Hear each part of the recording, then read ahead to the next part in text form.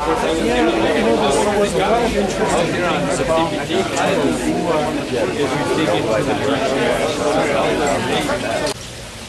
do you deal with the unions? What are the pluses of the unions? Are there any minuses to teachers being in the union? Just the whole issue of union teachers and the board's relationship to that. And it starts with you, Betsy. Okay, thanks. Citing the Chicago strike is a great place to start, because I think that was the best of what unions have to offer. That not only can they argue for students, for teachers' benefits, but they can also argue for the whole instructional package. They can also argue about the quality of life that the teachers have when they're teaching, whether or not they have to teach to tests, or whether they can encourage their kids to be more creative thinkers than that. I am a supporter of teachers' unions. I frankly, too many of the plans that I see coming around, like charter schools, are secretly intended to throw teachers under the bus, and I don't buy it. For me, teachers walk on water. I think they deserve all the protections that they can possibly achieve. I think when we talk about accountability, we're almost never talking about we need more accountability because we need to congratulate people more. We're almost always talking about we need to figure out how we can throw someone under the bus.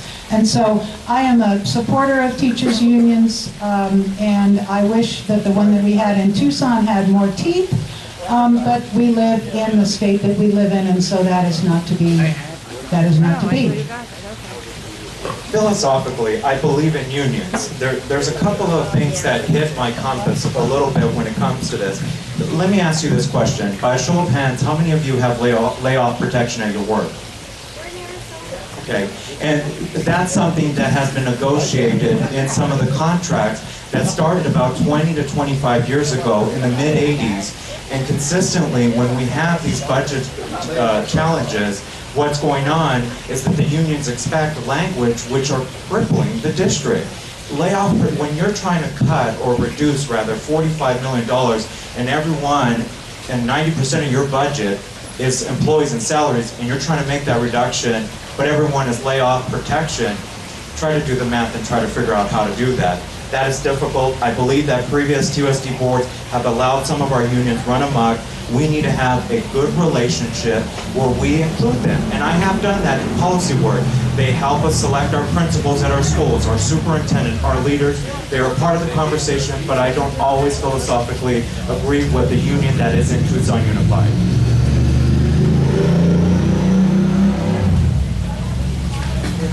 So we live in a right-to-work state, so we definitely don't have unions running amok. I'm very, very proud. I'm very, very proud to say that I've been endorsed by Pima Area Labor Federation as well as the TEA, and I take that very, very, very seriously, and I'm very honored by that. Our nation has a history. Unions have contributed greatly. Teachers are not considered professionals. You know, our first-year teacher makes $33,000 a year. You know, if they were making $133,000, then you know you don't have to have those kind of protections, most definitely. But until our profession, until we are considered professionals, they have to have protection. They most definitely have to have protection, and I'm very, very proud of my nation's historical contributions that unions have brought. And I'm proud to work with them, and I look forward to that. It's difficult, I understand that. Negotiations are difficult, but it's a time-honored process, and we need to respect that.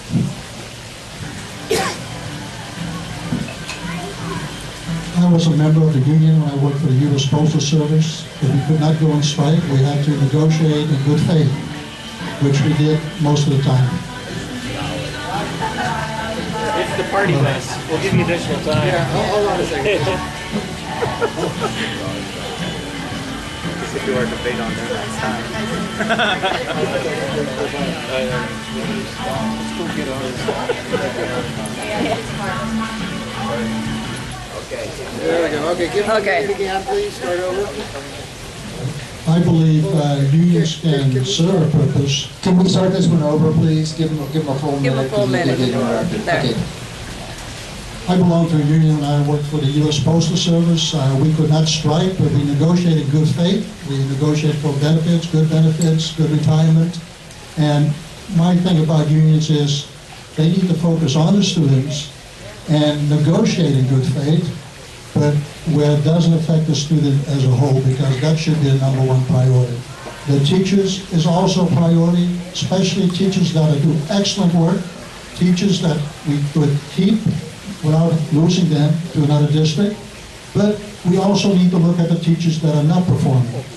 What do we do with those teachers that are not performing? Will the union back those teachers when they're not doing an adequate job in the classroom, which will affect your children? I am not sure, but I think these unions will also back those teachers that are not doing an adequate job in the classroom. And that can't happen. We need to protect the teachers that are doing an excellent job, recruit teachers that are doing an excellent job, and provide some kind of extra benefit for those teachers, because that's really going to help our kids in the classroom. I guess I'm one of the candidates that is under the thumb of the unions, because I was endorsed by the AFL-CIO and I'm also by the Pima Area Labor Federation. And of course, not only do we have the teachers' union, but we have the unions representing various employees and employee groups within TUSD. I think that unions can be a wonderful service in the budgeting process. I think what it requires is good faith negotiation. I think it requires boards not to just figure they can tell people what to do and to take it or leave it way, but actually negotiate. And I believe that the unions will greatly contribute to our ability to actually get this budget under control. So, yeah, I'm under the thumb of the unions in the sense that I support them. I think they have a great place in America, and I think they can help us a lot. I think the teachers union and TUSD is well led, has responsible leadership, negotiates in good faith, and wants the district to do well. They also provide a valuable information to the board that the board would otherwise have no way to get if we didn't have the union. The union has not endorsed me, but 4 former presidents of the teachers union have endorsed me, and I think I have a good and useful relationship with the teachers union. There's a policy issue coming up to the board. Staff has recommended eliminating one of our policies that provides basic protections, including protection against retaliation. I'm going to oppose rescinding that policy, and it'll be interesting to see how that comes out on the board. I want to say thank you to the members of TEA that are in the audience. I too have been endorsed by TEA. I'm a member of SEIU, and I've been endorsed by 7 different unions here in town. I would argue that as a member of my union with the county, it provides protections that I myself couldn't go up to Mr. Huckleberry's office and say, this is what I'd like. Bargaining, strength in numbers, that's what unions provide us. Beyond that, I mean, historically, they've given us the weekend. I mean, we got to go back to remembering what these teacher salaries are. Again, we're talking about reducing salaries in the district. Well, when you reduce 9% of your salaries, it impacts those folks that are making in the mid-30s or even in the low 40s. It doesn't impact the folks that are making, you know, in the hundreds of thousands. And there's not too many positions that have that. But nonetheless, I think it's important that we have our unions advocating for our teachers. Whether or not those teachers are up to snuff, I think that that's something that the teachers themselves will be bringing up to the table. And I think we continue as a board to advocate for those teachers, but I think we need to, again, to be reminded of what those teachers are doing exactly.